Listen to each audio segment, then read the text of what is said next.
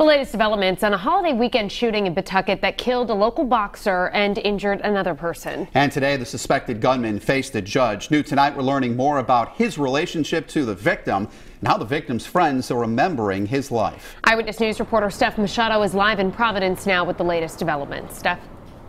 Mike and Shannon, the local boxer who was shot and killed over the weekend, had been close friends with his accused killer until recently, when police say they had a falling out. Outside Marcelino Debarros' Pawtucket home, Kayleana Hazard drops by to place a candle on the sidewalk. A lively spirit. He was always the life of the party, the life of everything. Another friend who didn't want her face shown says she stopped by every day since Debarros was killed on Saturday. I would want everybody to know he was really nice. He was so sweet. He was a really good guy. Police say the 20-year-old was shot in the face and the back early Saturday by 21-year-old Cedric Dalomba. The alleged killer was his roommate at the Beechwood Avenue home until a recent falling out sent him packing. According to a court affidavit, another roommate told police the suspect was best friends with Mr. Debarros, and he, the suspect, knows they have money. They were really close. They were definitely close friends, well, kind of like family, so it was shocking. Dalomba has been charged with first-degree murder and felony assault for also shooting Jalen Braxton, who survived. Dalomba ordered to be held without bail at his arraignment Monday morning. Hazard says she and Debarros met at Tolman High School, where they were both in ROTC. Friends say Debarros was a successful amateur boxer and a mentor to kids. He lost his father earlier this month.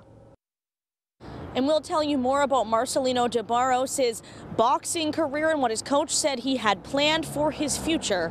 Coming up new at 6. Live in Providence, I'm Steph Machado, Eyewitness News. But first at 6, we're learning about the local boxer shot and killed over the weekend in Pawtucket. And as we reported on Eyewitness News live at 5, police say Marcelino Debarros was gunned down by his former roommate and best friend, Cedric Dalomba.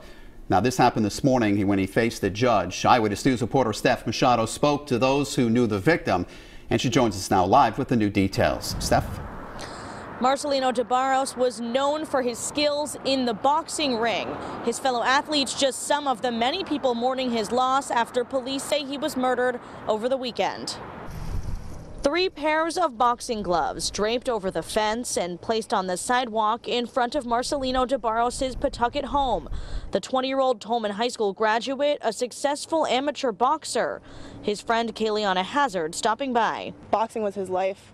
He always told me he was going to teach me. I never really went into it, but I'm waiting for my lesson one day. I'll definitely get that from him. In this gym, everybody's friends with each other, and we all like family, like a big family. Debarros' boxing coach, Roland Estrada, says he won 3 Golden Gloves consecutively in the past 3 years, 2 novice titles in Fall River, and then an open title this year at the New England Golden Gloves in Lowell.